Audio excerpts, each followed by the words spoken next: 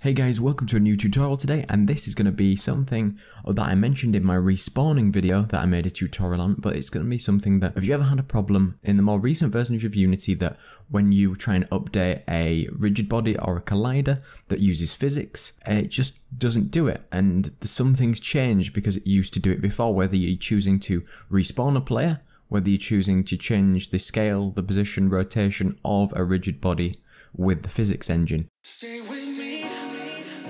if you wanna.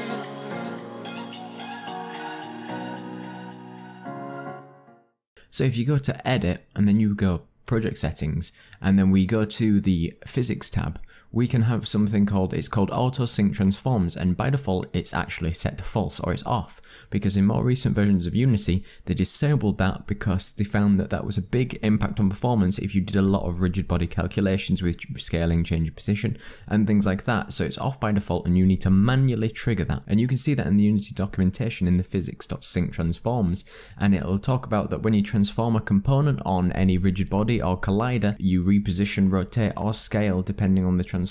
you have to use this function to manually update the physics so it can actually do it. So this was just a simple example to show you it working. So I had the example script which just transformed the position of my player based on a respawn point that I give, and without it, if I